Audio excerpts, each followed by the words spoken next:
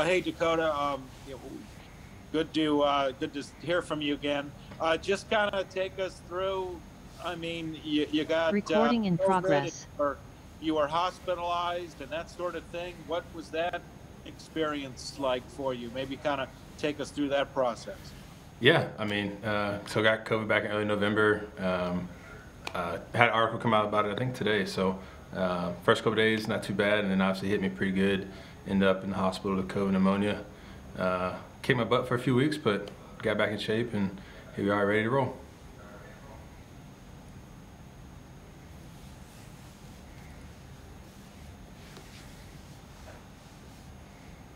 Lindsay?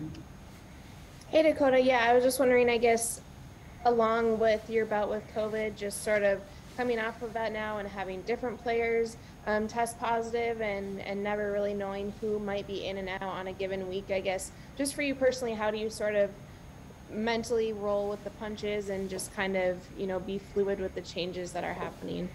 Absolutely. Even before COVID was a thing, a big part of my philosophy was you never know what's going to happen. Someone can roll an ankle, someone can get nicked up and get ready to go. So with COVID, that's obviously been even a bigger thing. You got to stay ready no matter what day it is or what situation it is. Whether you're active, whether P squad, elevate you, all those different things. In today's NFL, you have to be ready no matter what.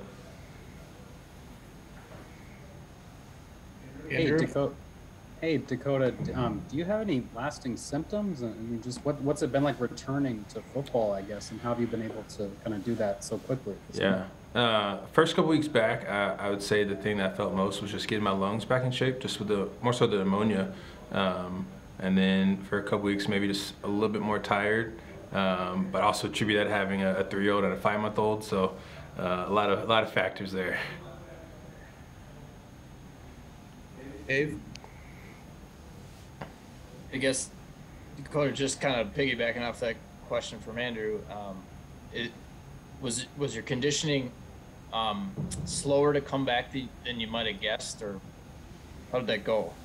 Yeah, so the way I explained it, missing 10 days, when I came back and was working out initially, especially like running, it felt like I'd been off for like 2 months. So it just took a while to get that conditioning back in. But the strength staff, the athletic training team did a really good job of helping me figure out how to take one step at a time and get back to being in good playing shape. Jeff? Dakota, you had mentioned being in the hospital with COVID pneumonia. That's something that for maybe a non-professional athlete can be fatal. So how scary was that experience being in the hospital and having to deal with that? I mean, it definitely opened my eyes a little bit. A lot of guys, and not just in the league, but younger guys in good shape. We've always heard, hey, you're going to do very well with this, shouldn't struggle too much. But like I said, the first couple of days really didn't have more than a headache, and then that night before I went to the hospital, it all hit me really fast. And I can remember sitting down, talking to my wife, and thinking, yeah, I have to go to the hospital. So it was really serious. My daughter has had some respiratory issues, and so we've had a pulse oximeter in the house the whole time, and I checked mine and it was like 82, so not really supposed to go below 90, so that really kind of freaked me out a little bit. So thankful for the care I had in the hospital. Chris? How many total days were you in the hospital, and was there ever any period where you didn't know if you were going to be playing football again this season? Never had a doubt about playing football. After that first night there, the medications they gave me really helped out a lot.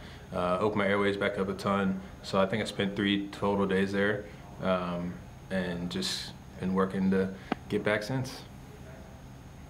And if I could just ask you as kind of a follow-up, I mean, take us through your season. How kind of frustrating was it maybe going to the practice squad after being on the active roster, and then follow it up with now you're back in the active roster, and what kind of role you think you potentially could play? Obviously, Aliudo is still on the COVID list. Yeah, I think that kind of goes back to Lindsay's question.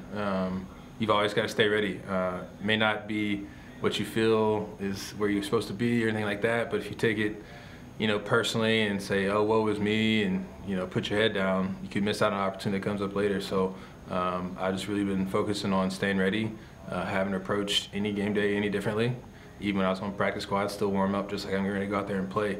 So you just gotta be ready. Any final questions for Dakota? All right, thanks everybody. Have a good one, y'all.